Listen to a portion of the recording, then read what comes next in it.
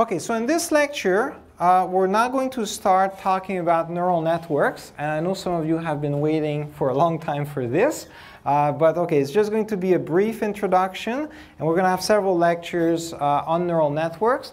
And now we're going to talk mostly about a very, very early type of neural network known as the perceptron. So the perceptron is, in fact, a very simple neural network with no hidden layers, and then it produces, if we're using the thresholding activation function, a linear separator for classification.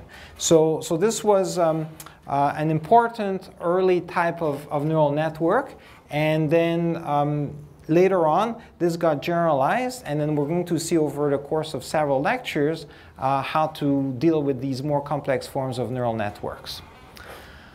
Okay, so for today, we talk about perceptron and also supervised techniques for neural networks, and more specifically for the perceptron. Okay, so the idea behind the perceptron in neural networks is that we can think of our computer as perhaps something that can be used to emulate some of the things that the brain does, right? So very early on, if we go back many decades, researchers already had this idea that the computer could be as powerful as the brain.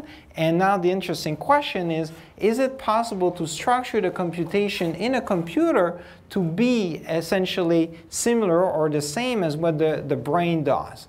And then so in this quest, maybe we need to really design an architecture for our computation that could mimic the architecture of the brain. Okay, so the brain is made up of an important class of cells that are known as neurons. And then so early on, neural networks were designed in such a way where there are computation units that correspond or at least try to mimic some of the properties that neurons have. So okay, this course is not about biology, and I'm not an expert in biology, but here's a picture of a neuron. And then what's interesting is that we have the nucleus here, but then there's also an axon and then some synapses that are responsible for receiving some chemical signals and then propagating them to the main part, so the nucleus of the neuron. Now in here, the neuron might be activated, it might fire, and then when it fires, it will send another chemical signal through its dendrites, and these dendrites would be connected to other neurons, to the synapses of other neurons. Okay, so the idea is that in the brain, at a very, very basic level, right, so there are chemical signals that propagate through neurons, and they essentially go from the synapses to the dendrites, and then to the next neurons, and so on. Okay, so now let's make a brief comparison between some of the things that we know about the brain and also how computers are designed today. So for the brain, we have a network of neurons. And now in comparison, you take any computer, it's really a network of gates, right? So we have logic gates that are essentially the basis for everything that is computed in a computer. Now, for the brain, we have some nerve signals that correspond often to chemical signals that will travel in the network of neurons. In comparison, for the computer, we have electrical signals that are directed by the different gates, and this is what we're using essentially to do computation. Now, in the brain, the signals are propagated in a way where generally speaking, the computation is parallel, so this is quite interesting. Now for a computer, historically we've had computers that were mostly doing sequential computation. Today we have distributed systems, we also have GPUs where a lot of the computation can be parallelized, but historically it was mostly sequential, and I mean a large part of how things are computed in a computer are still done sequentially with the CPU. But yeah, in comparison, the brain is mostly parallel.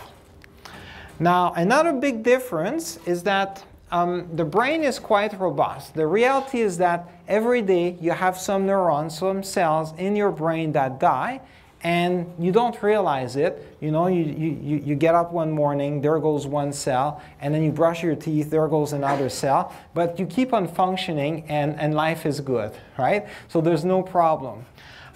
In comparison, if we look at computers, they're quite fragile, and then if one gate stops working, this could be critical.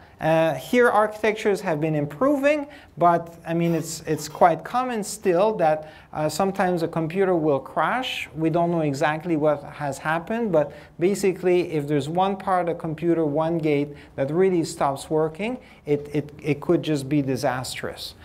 So this is something where there's still a lot of research being done, but that's an important difference, and we still don't know really how to organize things such that we could have the same level of robustness.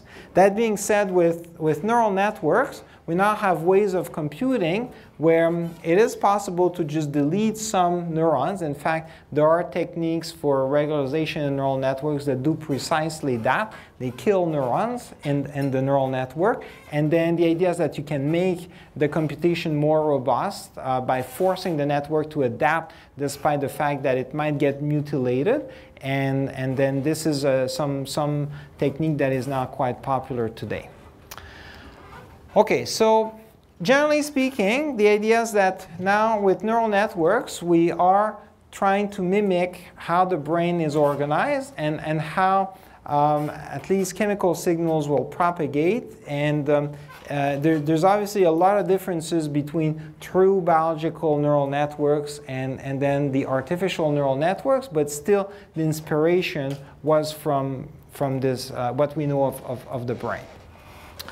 Okay, so in general, so we have a network, and now you might ask, well, in our artificial neural network, what are going to be the nodes, what are going to be the edges? So the nodes, we're going to call them units, and they're going to correspond more or less to the neurons in a real neural network, and then the links are going to correspond more or less to synapses. The idea is that we're going to compute numbers. These are going to lead to numerical signals that are going to be transmitted between the nodes. And then this is more or less the same as the chemical signals that are propagated by neurons. Okay? Yes? How does the speed of electrical signal compare to that? Okay, yeah. How's the speed of the electrical signal versus the chemical signal in neurons? The truth is, I'm not an expert in that field. I do not know. That's a great question.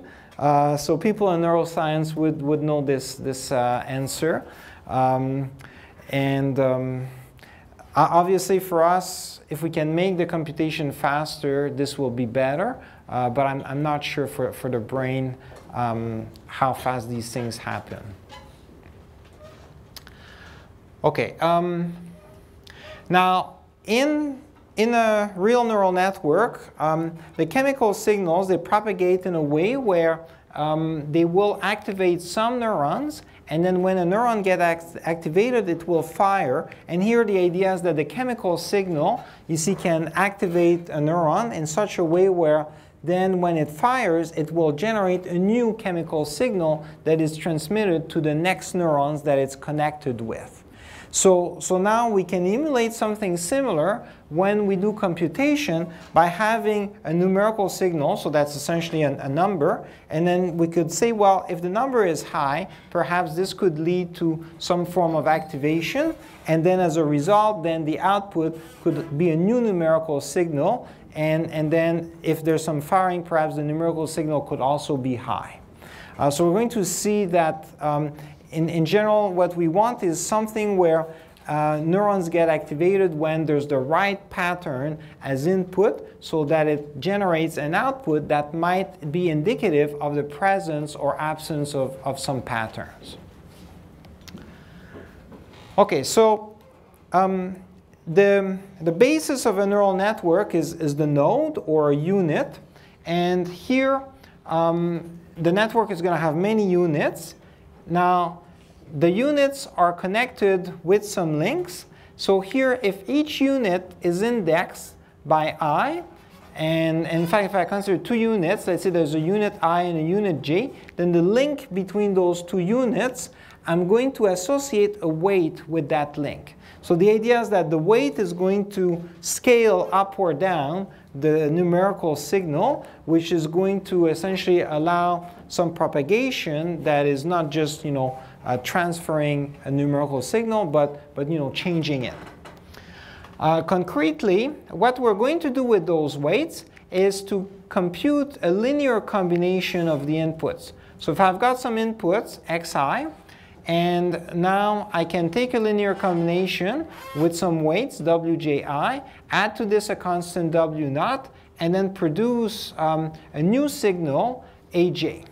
Now this new signal is not quite yet the output. The idea is that to make our neural network be able to compute a wide variety of things, we'll want to make sure that it's not just a linear function, but that there's something nonlinear as well.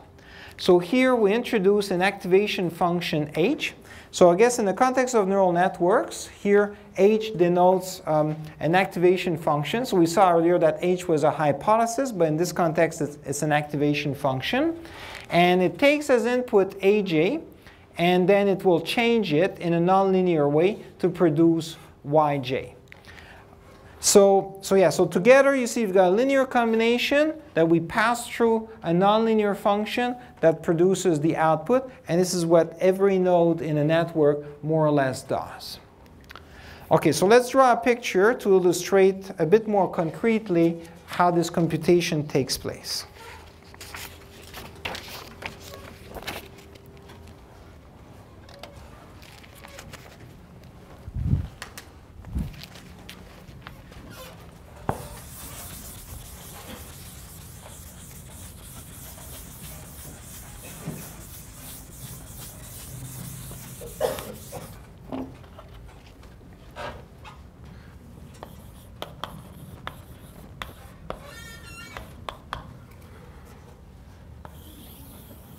Okay, so here's a node, and this node will receive some inputs.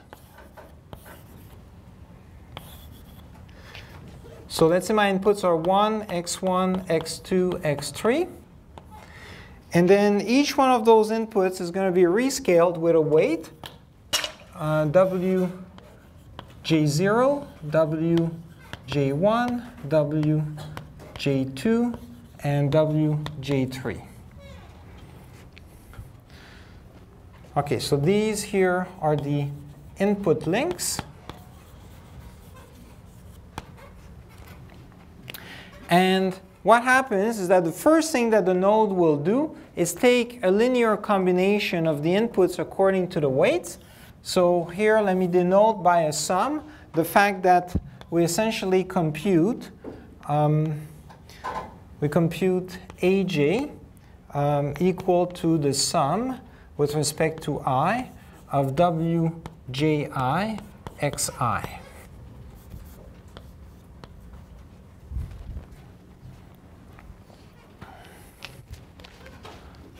Okay, so after we compute a linear combination, then we apply our activation function.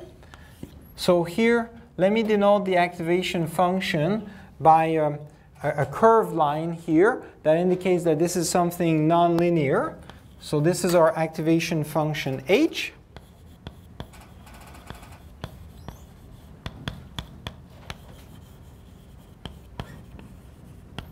So we're going to compute h of aj.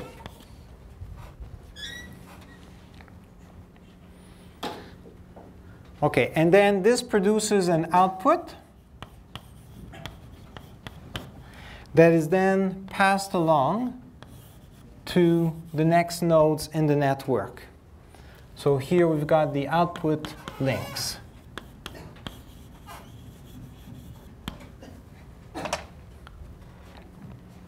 Okay, so this is just one node. The idea is that we're going to connect many nodes like this, right? So the outputs of one node are going to connect to the inputs of some other nodes, and this way we can construct an interesting network with many nodes. And then all the links will have some weights. So here I'm only putting weights on the input links because the output links are really going to be input links to the next node, and that's where I'm going to put the weights, right? But otherwise there are some weights as well here. And then again, the main thing is that, generally speaking, we can think of the unit as computing a nonlinear function of a linear combination of the inputs based on the weights that we have here. Okay, any questions regarding this picture? Perfect. Okay, let's continue.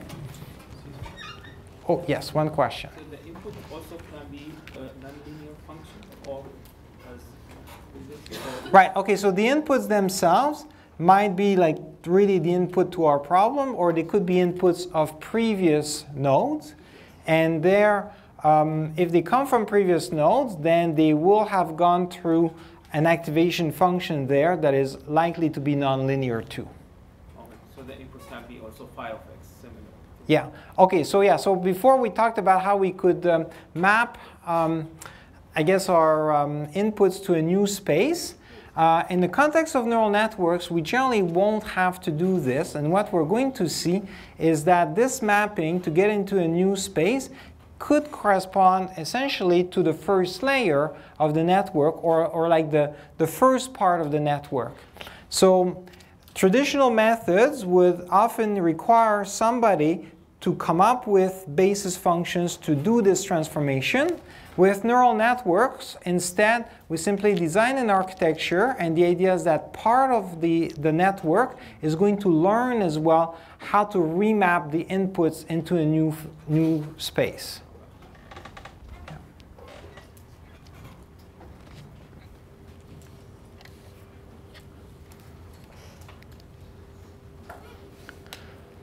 Okay, so as I was explaining, the activation function is generally going to be nonlinear.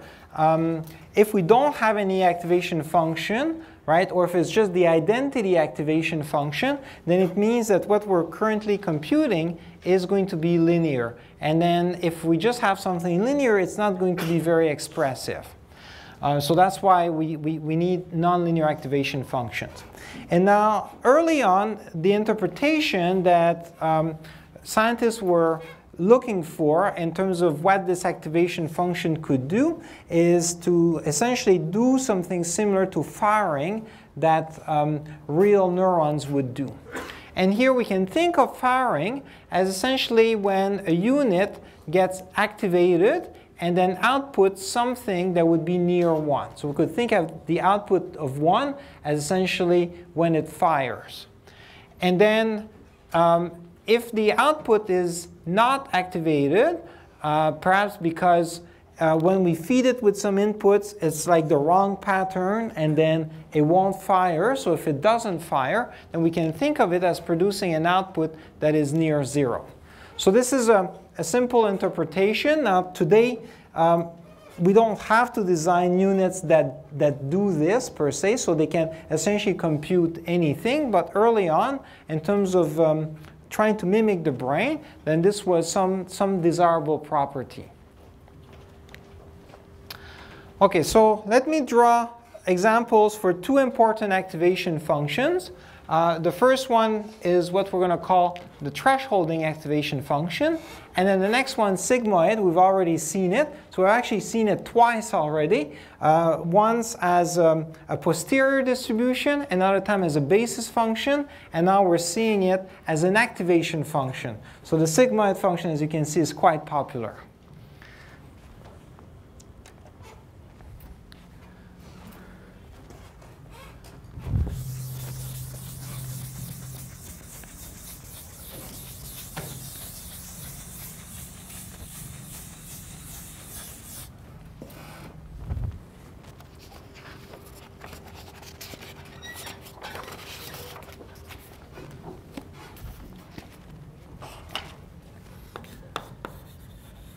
Okay, so the threshold activation function, here let's have aj and then h of aj. So this will be a function that essentially returns 0 when the input is negative. Then there's a step, and then it returns 1 when the output is positive. Okay? And now Aj, again, is the sum over I of Wji times xi plus Wj0. Okay, this is a thresholding function, and then the sigmoid function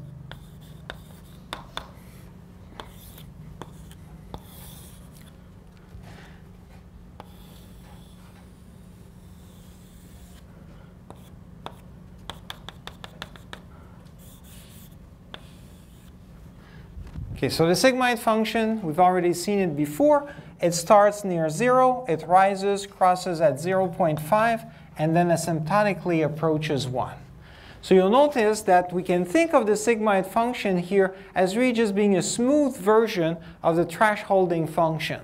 So the thresholding function is great whenever we want to have outputs that are 0 or 1.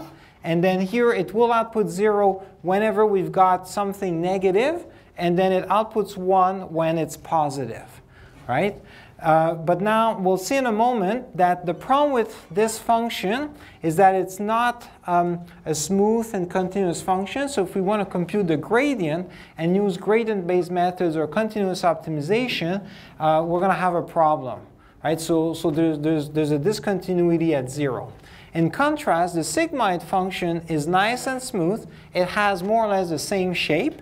And then we can, in fact, adjust the slope as well so that it can approximate arbitrarily closely the step function that's thresholding.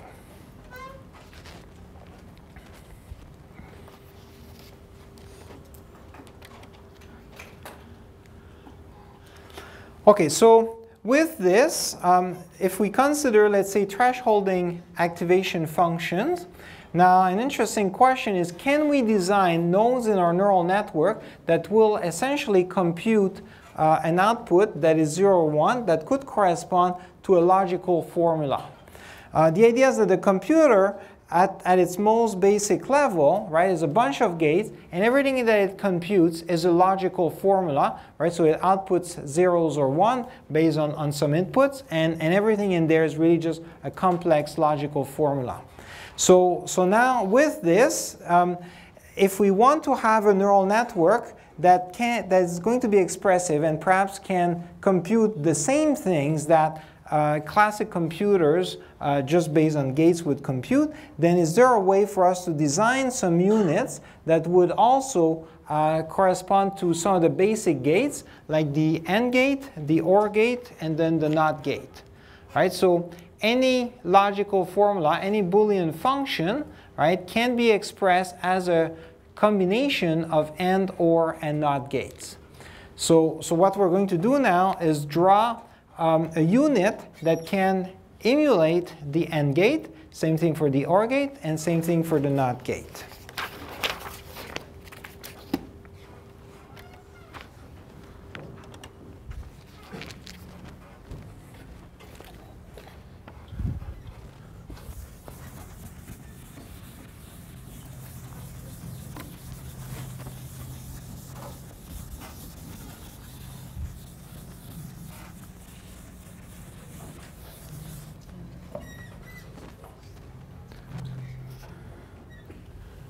Okay, so if I consider first the AND gate,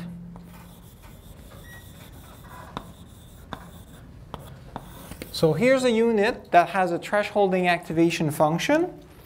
I'm going to give it 3 inputs, 1, x1, and x2, with weights w0, w1, and w2. And here, if I want to emulate an AND gate, we need to consider whenever x1 and x2 are 0s and 1s. Okay, so if I have x1 and x2, then here I would get 0, 0, 0, 1. And now the question is it possible to come up with some weights that would allow me, if I feed some values for x1 and x2 that are either 0 or 1 to get an output here that would correspond to the end of x1 and x2. So can anybody suggest here some weights that would allow me to emulate the AND gate so that this truth table would emerge naturally? Yes? Multiply x1 by x2. Right, okay, so yes, generally speaking, if we're disregarding this architecture, we could simply multiply x1 by x2, and then we would get precisely this truth table. But now, you see, I want to get something similar to what I drew here, where I have a linear combination of the inputs, then I apply the thresholding function, and I want to produce this truth table. So I'm looking for weights. Well, okay, yes. If the bias was -1 and like the two weights were both +1. Okay, so -1, here +1, and here +1. So let's see what happens. So if we look at the first row, everything is 0. So I'm going to have here -1 plus 0 plus 0. So this is going to give me -1. And then the thresholding function essentially returns 0 when the output is negative. So this works. Okay, so the second row will work too. So I'm going to have here -1 plus 0 plus 1. Actually, no, does this work? So, okay, yeah, if we have -1 plus 0 plus 1, then we get 0. And now this is a little bit tricky because we are at the discontinuity, right? And then at 0, it depends how we define things. So we could decide that it always gives us 0 back or that it always gives us 1. But can anybody suggest maybe a small tweak to those weights so that we would not be at the discontinuity? And then for this case, we could fix that. Yes? -1.5. So -1.5. Good. Okay, so here, so it still works for the first row. So second row, we're going to have -1.5 plus 0 plus 1, negative. Therefore, it produces 0. Same thing for the third row. And then for the last row, -1.5 plus 1, it's positive. So then it produces 1. So this works. Very good. Okay, we can also consider the OR gate.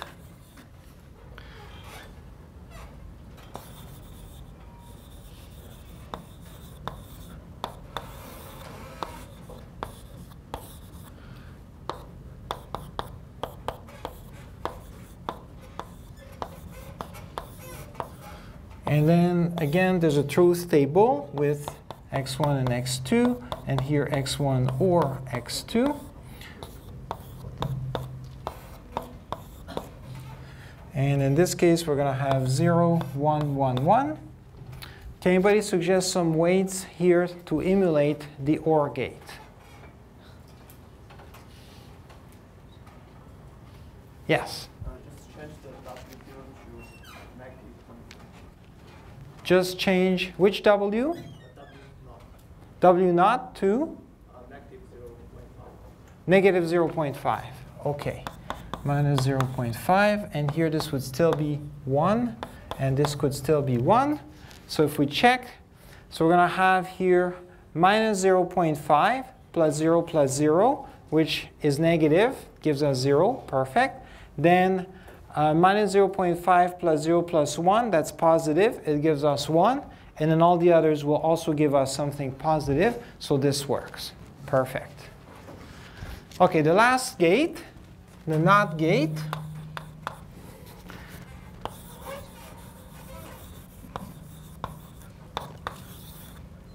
So this one, we're just going to have two inputs, 1 and x1, two weights, W0, W1.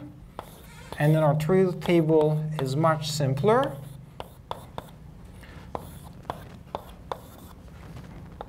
Okay. Can anybody suggest some weights for this one?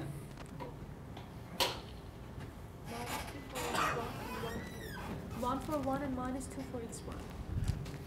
1 here, and -2 for W1.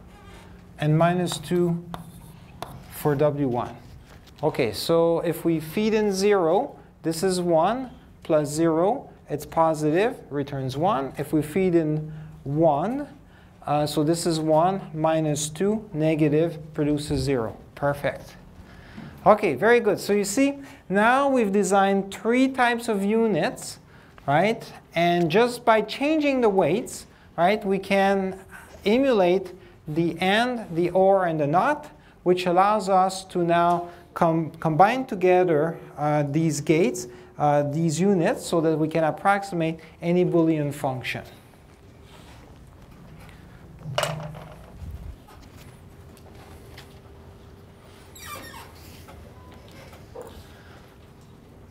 Okay, so when it comes to networks, there's lots of architectures that we can consider. In fact, we're going to see in the following lectures different interesting architectures. But generally speaking, there's 2 broad classes.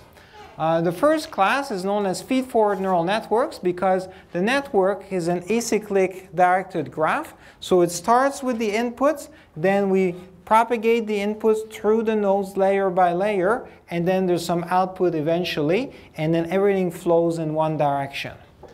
The other type of network are recurrent networks, and these are quite interesting because they give us some new properties.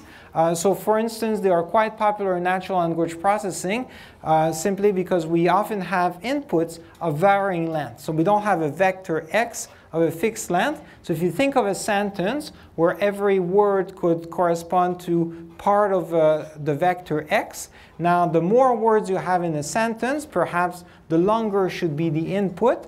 And then a recurrent neural network will be nice for this because it will be a network that is cyclic. So we'll be able to essentially have part of the network handle like one word and then go back and then handle the second word and so on. And then so we'll be able to use the cyclic part to adapt to the lengths that we need. Another nice property is that we can use them to memorize information, and then we can think of them as a different type of dynamical system. Okay, so for now, let's focus with feed-forward neural networks. Later in the course, we're going to talk as well about recurrent neural networks. So I'm going to draw a simple feed-forward neural network that has simply 2 input units, 1 hidden layer, and also 1 output unit.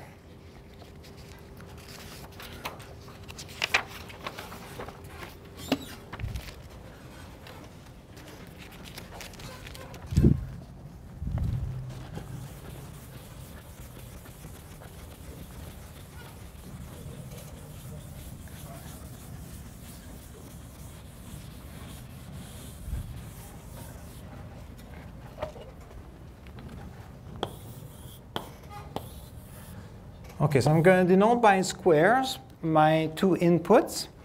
Then I have a hidden layer with 2 units, and then an output right here. And let's add some connections. And then with each connection, I have a weight.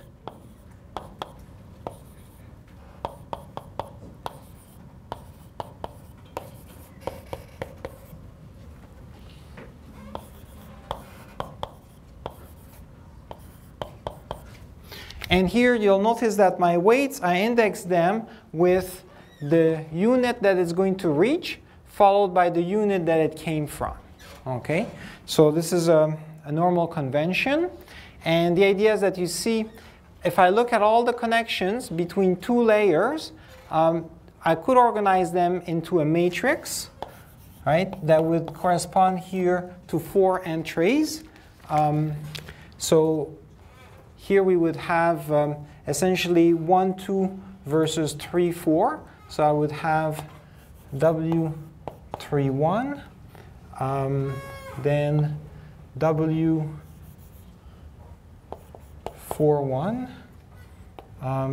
W32, and W42. Actually, did I do this reversed? Yeah, I should do it the other way around.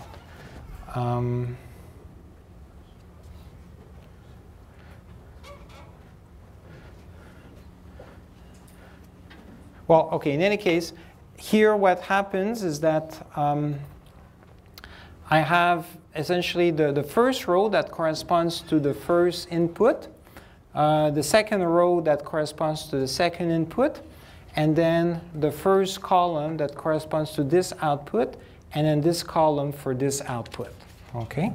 So in general, this is why we often represent weights as matrices in neural networks, because when you put together all the weights between two layers, you can organize them as a matrix.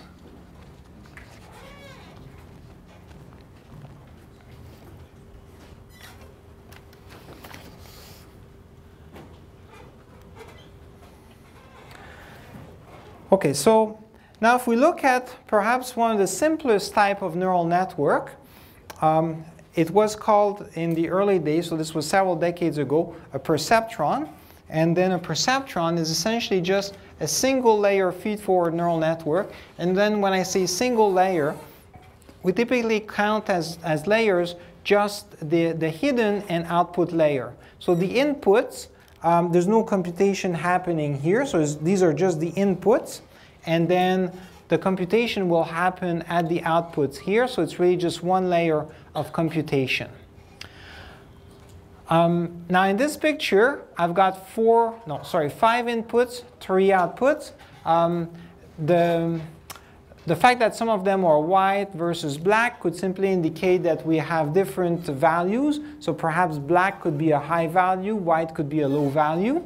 And then same thing for the outputs. So we've got different shades of gray that could indicate the magnitude of the outputs. And then some of these edges are thicker than others, and this could simply indicate that we have weights that are higher in magnitude as well. Okay? But this is just an illustration. So the point is that the perceptron, our simplest type of neural network, is really just has one layer of computation that corresponds to the output layer.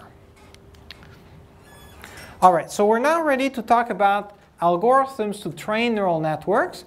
And then so we're going to start by seeing how we can train a perceptron.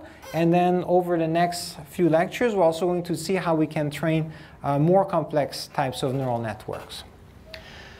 Okay, so if we're in a supervised learning setting, it means that we have both the input X and the output Y as part of our training set.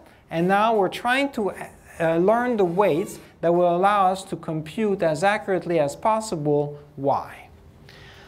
So I guess, yeah, the key now is how are we going to adjust the weights? And let's see now a simple algorithm for threshold perceptrons. Okay, so a threshold perceptron, it means that every computational unit is using the thresholding function as the activation function. And it turns out here that we can have a very simple algorithm that will simply include one loop to adjust the weights. Now, the way we're going to proceed is that even though the perceptron has multiple outputs, we're going to train each output separately. So in the context of a perceptron, really, if I go back, you see this unit has some weights that correspond to the edges here, but those edges, right, are all independent of the edges of the second unit and different from the third unit. So in the case of a perceptron, I can train each output unit independently. So I'm going to essentially describe the algorithm for each output unit separately. So for each output unit J, what we're going to do is go through our data set one data point at a time, so one XY pair at a time, and then we're going to check which case applies to this data point. So one possibility is that the data point, we already are producing the right output. So here, okay, in this case for the perceptron, I should mention that I'm assuming that the output is going to be either 0 or 1, because if I'm using a thresholding function, right, the thresholding function can only output 0 or 1. So this would be appropriate in the case where we're doing classification. Let's say I've got two classes. One of them corresponds to class 0. The other one corresponds to class 1. Or the other possibility is that I've got a Boolean function, and then this function, again, outputs just 0 or 1. We're going to relax this later, but for now, because we're working with the thresholding activation function, that's what's possible. OK, so here, I'm assuming that y is essentially either 0 or 1. And now, if for the input x, the computation that I would do is correct, so let's say that it computes the right y, then I guess I don't have to change anything. I can just keep the weights the way they are. Now, what if the output is incorrect? What if I produce a 0, but instead the correct output would be a 1? So now I need to change the weights, and what I'm going to do is apply a very, very simple rule, and the rule is I'm going to add the input x to my weights, and that's it. Okay, I'm going to explain in a moment why that works, but that's a very simple update rule that I can apply. And then the third case is, what if it's incorrect and I produce 1 for the output, but the correct answer is 0? So now I'm going to adjust my weights, and I'm going to adjust them simply by subtracting the input x. Okay? So here the perceptron algorithm is extremely simple, right? So either it's correct, we do nothing, or it's incorrect, and then we add the weight or we subtract the weight from the inputs. Okay? And then the beauty of this is that, yeah, there's no math really, right? So this is it. This is the algorithm. Okay, now let's see why this works. So the perceptron learning algorithm, because it deals, I guess, with units that are computing a linear function that is passed through a threshold. The idea is that the thresholding function returns 1 when the linear combination is positive, and it returns 0 when it's negative. So here, we'll take advantage of the fact that when I take a dot product of any vector x by itself, I always get something positive. Okay, so x here corresponds to my inputs. If I simply take the dot product of x by itself, right, then it necessarily gives me something positive. And then if I negate that, obviously I'll get something negative. So now, if my perceptron computes an output that is 1, that's because when I take the linear combination, it is positive. And then if it outputs 0, it's because the linear combination is negative. So now, if the output should be 1, but instead it's 0, then what I need to do is to essentially increase this linear combination, right? Because if the output is currently 0, it means that I got a linear combination that's negative, but I'd like to get an output that is 1, so I'd like to make my linear combination positive, so I need to increase my linear combination. And one way of doing this is simply to add x to the weights. So afterwards, my new weight is just w plus x, and then when I multiply that by x, this is my linear combination, right? Then I'll get w transpose times x plus x transpose x. And then we just saw that x transpose x is positive. So therefore, this expression is greater than the original linear combination. Right? So you see the key here is that we're adding x to the weights, because when we do that, right, then the new weight is going to be such that its linear combination with x will now be greater than before. And therefore, I have a better chance that now instead of producing a 0, I might produce a 1, because my linear combination might go from negative to positive. I mean, it's possible that it's still going to remain negative, but then this is just one update, and we're going to do many of those updates. Now, if we have the opposite, where the output should be 0, but instead it's 1, then what we do is we subtract x, because this way, my linear combination is going to decrease with the new weight. So the new weight, W minus X, transpose times X, will be smaller than the original linear combination. So now, if it used to be positive, then there's a chance that this will become negative, and there's a chance that we're going to output 0 instead of 1.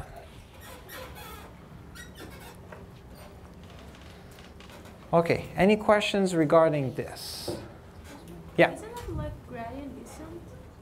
Ah, very good question, yeah. So is this like gradient descent? So in fact, we're going to see that indeed this algorithm can be thought as gradient descent, and I'll show you now on the next few slides mathematically that it is indeed equivalent.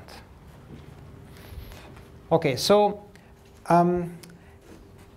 we could, instead of applying the perceptron algorithm as it is, right, then we've seen that a lot of algorithms with the different models that we've seen, we can optimize the weights by doing some form of gradient descent.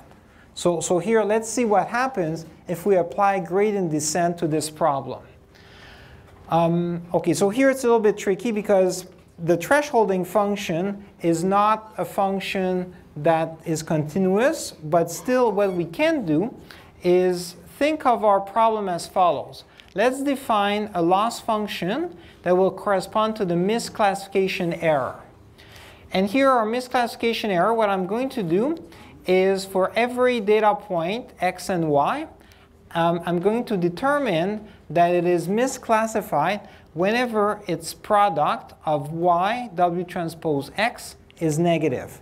The reason for this is that w transpose x is the linear combination. If that is positive, then it should return 1.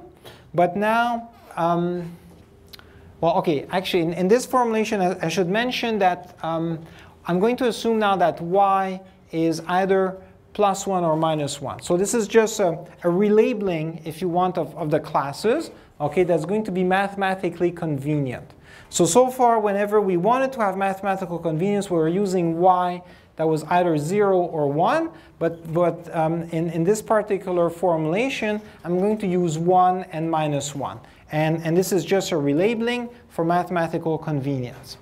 Okay, so with this, now when I look at the linear combination, if a point is supposed to be part of the class that's labeled 1, when I multiply w transpose x, I would expect this to be positive if it's part of class 1. And then when I multiply by y, which is 1, then it will be positive. But if it's misclassified, then I will get here something that is negative times y. And then since y is 1, then this will be negative. Okay, so this is for points of class 1. For points of class -1, then I have a similar reasoning. So here, w transpose x should be negative, but if it's misclassified, it'll be positive times y that is -1. So therefore, it's negative. So this is a simple test to check which points are misclassified. So beyond just being a simple test, it also tells us by how much those points are misclassified, because if something should be positive but it's negative, then I can look at what's the magnitude of the negative part, and then treat this as part of our error. So here, you see, this will tell us if it's misclassified and also by how much. And now what I can do is simply add up all of those terms for the misclassified points, and then this gives me now an objective that I can try to minimize. So minimizing this will gradually make our perceptron more and more accurate. Okay, so let's use this objective. And here, maybe what's a little bit not obvious is that I'm going to use this objective only with respect to the points that are misclassified. So here M denotes the set of points that are misclassified. And the intuition is that what I could do is simply say that if a point is correctly classified, then there's no error, and therefore the loss here would be 0, so it doesn't appear in this expression. Okay? So it's a special loss function where it just happens to be 0. So then I just need to worry about the misclassified points, and that's what I obtain here. Okay, so then with respect to this objective, now I can compute the gradient. So take the partial derivative with respect to w, and then I'll get a gradient here, and then I can take a step in the opposite direction of the gradient, so the negated gradient, where I'm using eta to denote the step length, or if you prefer, the learning rate. Okay, so that's what I'm going to do. Now, the gradient happens to be this expression, right? So we had y w transpose x, but once we take the gradient with respect to w, then it just disappears, and then we're left with this expression. Now, if instead of really just taking a step in the direction of the gradient with respect to the entire data set, I decide let's take a step in the direction of the gradient with respect to one point at a time. So I'm going to do some form of a sequential gradient descent. Then I can update my weights by just adding a step length times yx bar, which corresponds to one term here, which is the gradient for one data point. Right? But then I'm going to do this for every data point one after the other, so it's sequential gradient descent. And then if I also assume that my step length, eta, is 1, then I recover the threshold perceptron algorithm. Okay, so that's how we can think of the perceptron learning algorithm and the rules that we saw as some form of gradient descent with respect to the objective that I described. And here it's gradient descent, but we have to do it sequentially one point at a time. Any questions regarding this? Okay, very good. All right, so now let's discuss a little bit what happens when we apply this algorithm. Right, so the algorithm right here, so this was our algorithm, there's a loop. And then it says we're going to do this until all correct outputs are obtained for all training instances. So in general, the algorithm will work in the sense that it will eventually correctly classify everything as long as our data is linearly separable.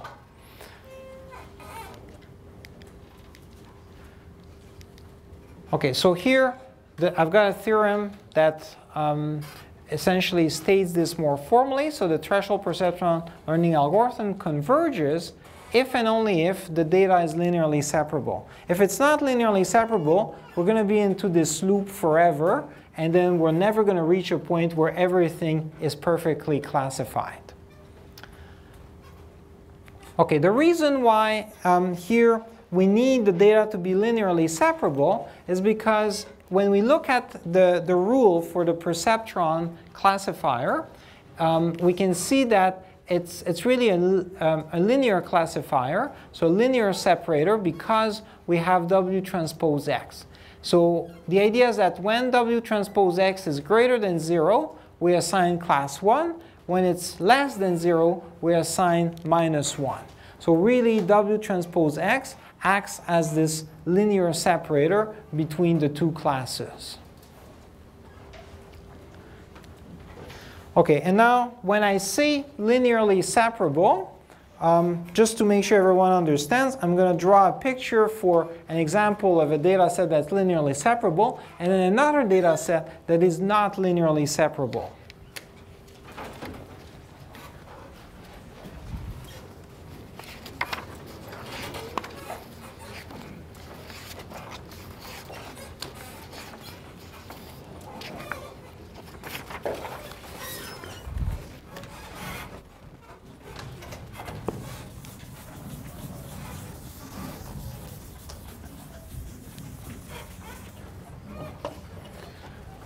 Okay, so for linearly separable, so let's say that we've got data from one class that corresponds to those dots, another class that corresponds to those crosses, And now it should be clear that I can draw a line between the two, and therefore it's linearly separable. If it's non-linearly separable,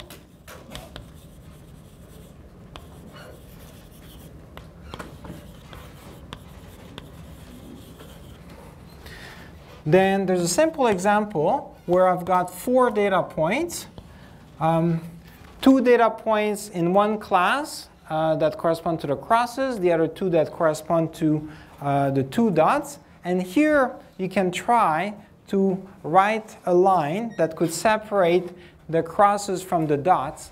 And doesn't matter how long you try, it's not going to be possible, right? So if I draw a line here, it's clear that I have the pluses on one side, but then there's a dot on each side. So this doesn't work, right?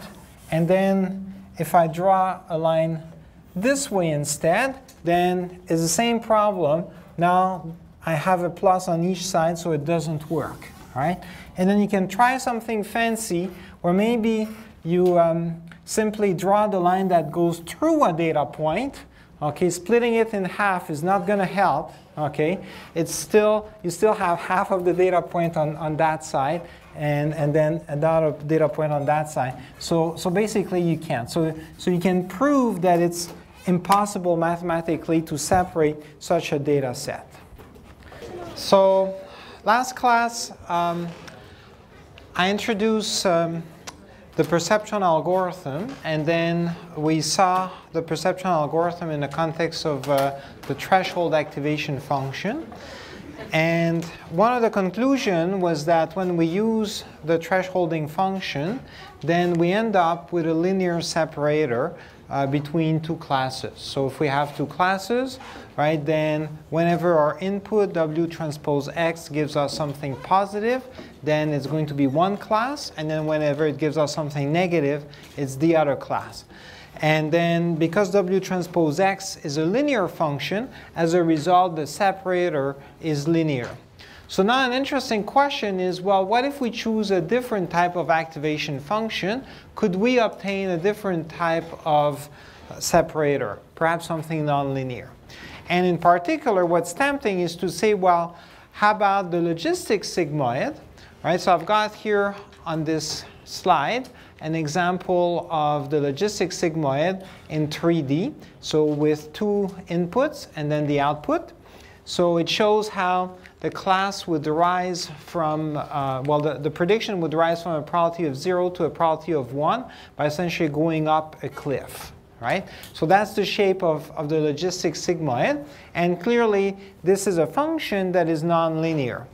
But on the other hand, if we think about it, what defines really the boundary between one class and the other is going to be whether we think of the probability as being greater than 0.5 or less than 0.5.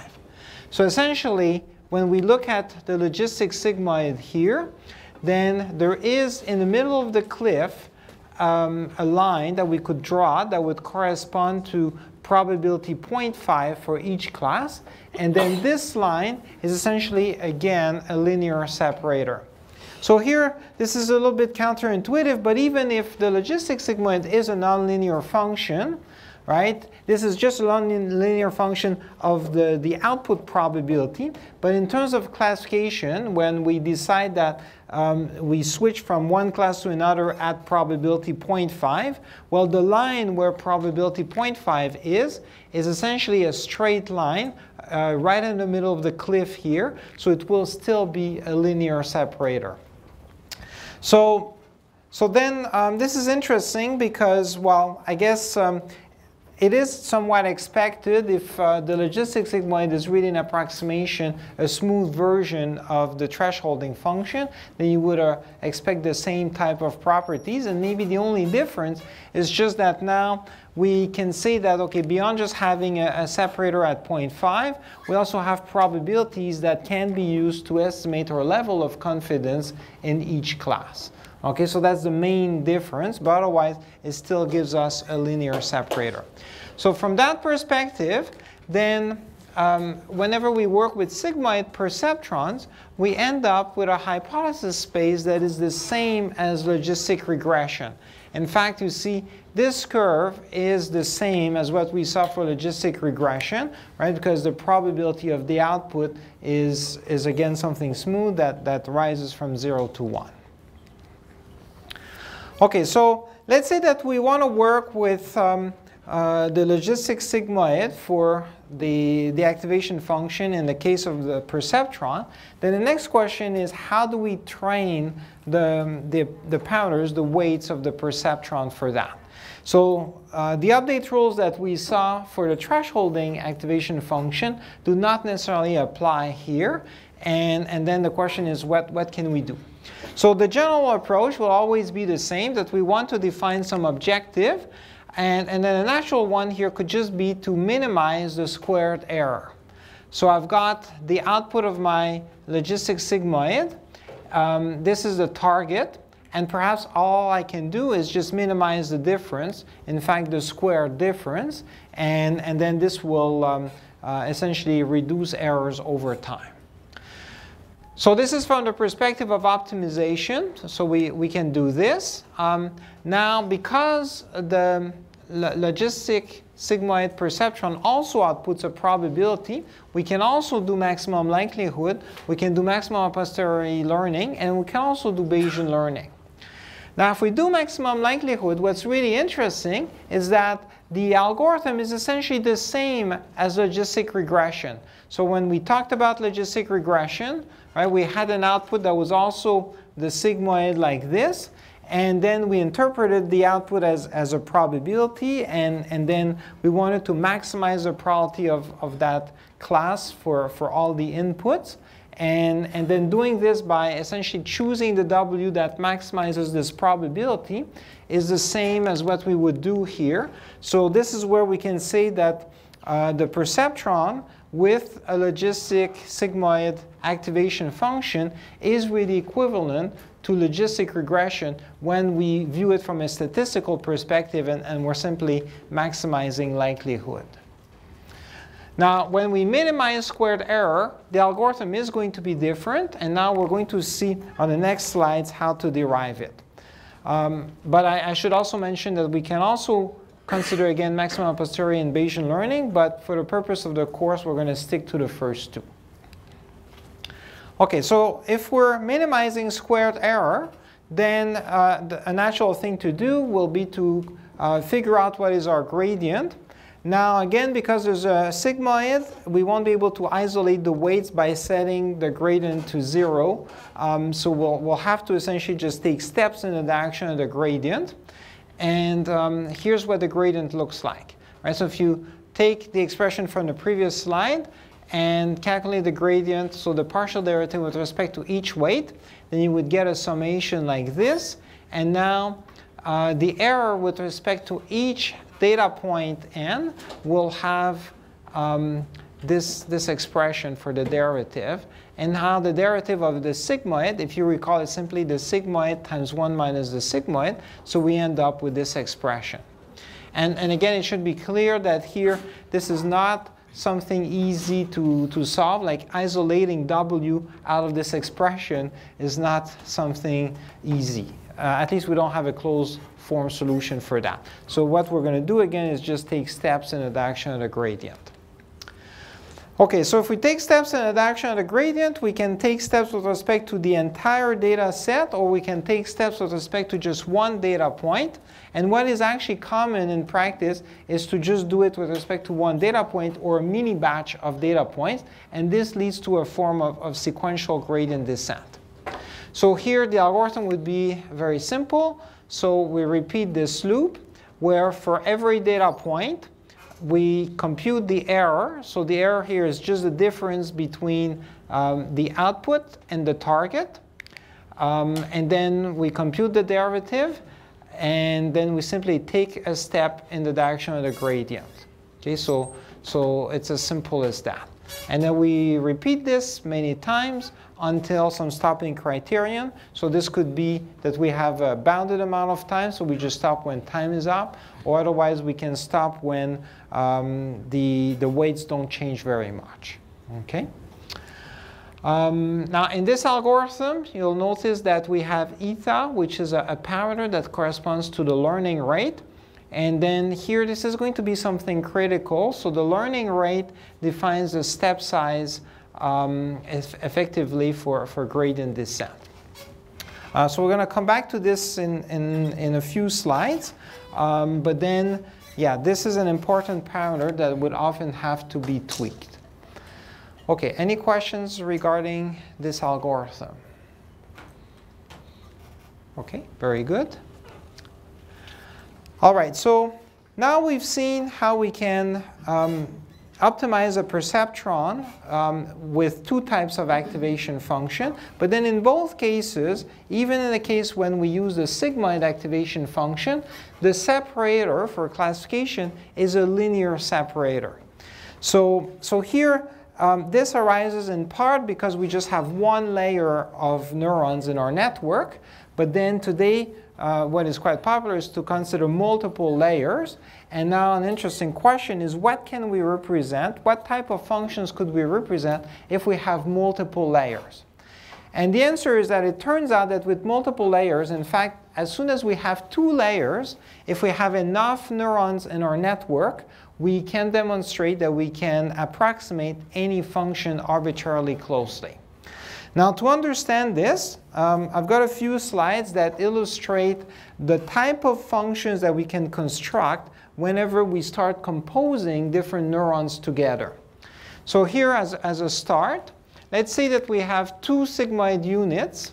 And these sigmoid units, let's say that they are parallel. And now they're parallel, but then they have opposite cliffs. So that then when we add them together, they essentially form a ridge. So I'm going to draw this on the board, but essentially we will end up with a ridge like this in one dimension.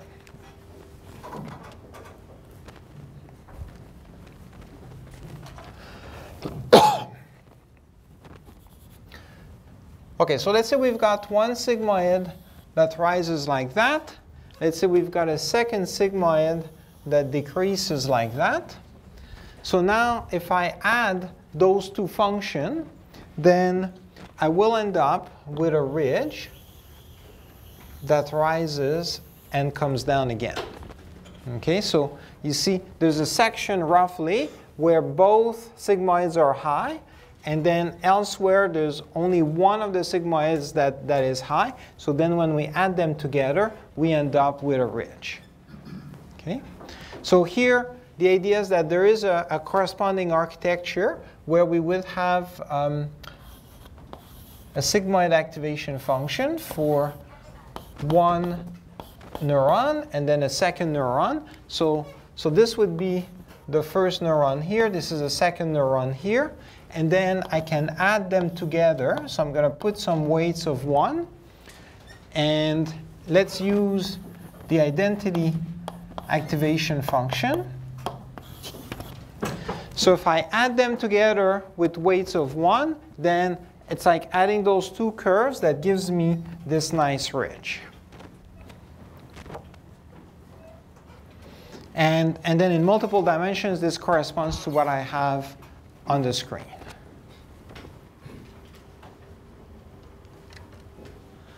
OK, we don't have to stop here. So constructing a ridge is interesting in itself, but not too exciting yet. So now what if we take two ridges and we essentially intersect them by adding them and then thresholding? So if we have two ridges that are perpendicular, so I've got one ridge in one dimension, another ridge in the other dimension, I add them together. So that, and then after that, I threshold such that there's only the part where the two ridges intersect that would remain. Then I can produce essentially a bump. Okay, so here I can construct another surface that will be a bump. And the idea is that this is interesting because now let's say that I would like to have a function that perhaps assigns points to one class in just one tiny region. Then I can create a bump for that region, and then everywhere else would be for the other class. Okay. So just to illustrate, let me draw what would be the corresponding network. So here we would have again some sigmoid units. So I'm going to use 4.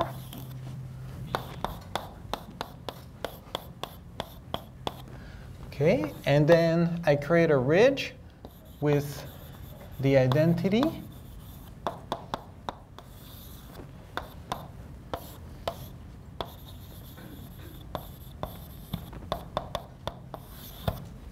Okay, so this is our first ridge. This is our second ridge. And then I combine them again by adding them together. And now let me use a thresholding function.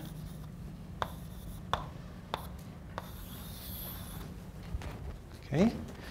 So with this construction, then I'll be able to essentially just get a bump, and then everywhere else will be 0. Okay, and then I can make my bump smooth if I wish to by replacing the thresholding by a sigmoid as well.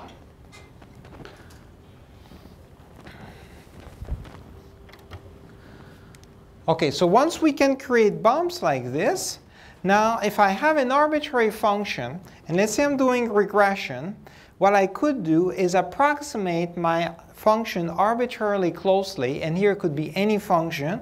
I could approximate it arbitrarily closely by essentially tiling bumps that would be very, very thin and very close to each other up to the right height so that it approximates any curve.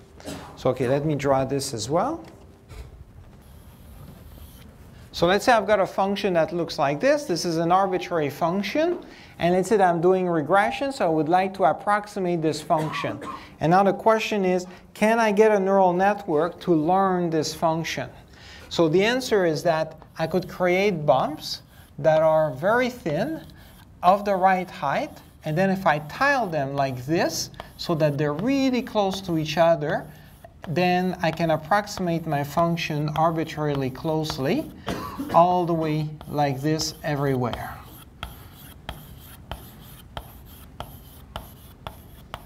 Okay, so you see, if I make those bumps the right height and I make them thin enough, and then I tile them, so essentially I add them, but they're each responsible for just a tiny part of the space, right? Then when I add up all of those little bumps, it would give me a nice smooth function that matches or otherwise approximates arbitrarily closely whatever function I'm trying to learn. Okay, so I guess this is an intuitive proof for how we can approximate any function arbitrarily closely with a neural network. And it turns out that we can do this with neural networks as long as they have at least 2 layers. So one hidden layer, one output layer. And here there has to be enough hidden units. And then if there's enough of them, there could be infinitely many of them, then I can make my bumps arbitrarily, well, as thin as possible, and then I'll get my approximation. Any questions regarding this? Yeah? What's the identity neuron? Oh, so identity simply means here that we don't have any activation function, so we simply return as output whatever was the input. So here you see I'm going to take the sum of this sigmoid plus this sigmoid, and then I don't use any activation function per se. I just return the sum. That's what the identity means.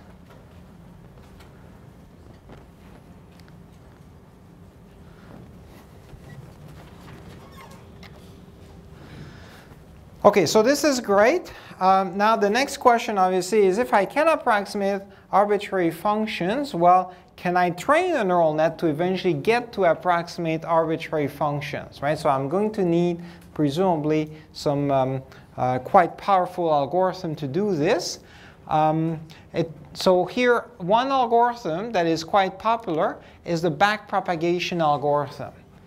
Backpropagation is a name that stands for the following idea, that we can simply start with a network, compute its output, and compare that to our target in our data. And then the errors that would be between what it produces as output and the target, now we can backpropagate that through the network in order to compute a gradient or a partial derivative with respect to each weight, and then update the weights accordingly. Okay, so the backpropagation algorithm is essentially a form of gradient descent, but it's a form of gradient descent that is efficient in the sense that it will take advantage of the structure of the network to compute all of the partial derivatives simultaneously. Right, because the natural thing to do would be to say, for every weight, let's figure out what is the partial derivative, compute that, then update, and then take the next weight, do the same thing. But that could take a long time if for every weight we have to do some computation with respect to the entire network. But it turns out that we can get the partial derivatives for all of the weights simultaneously in essentially a constant number of passes through the network. And then the backpropagation algorithm will do this. Okay, so neural networks have become quite popular over the years, and then I'm sure all of you have heard a lot about them. Some of the success stories often are related with speech recognition. So we'll see later in the course how in 2009 there was a major breakthrough based on neural networks for speech recognition. Today, machine translation and word embeddings, also the state of the art, is based on neural networks. In computer vision, whether we're talking about object recognition or more generally tasks like autonomous driving, again, neural networks have become the state of the art. So there's lots of applications, and then it's in part because they're quite versatile and quite powerful and also quite efficient.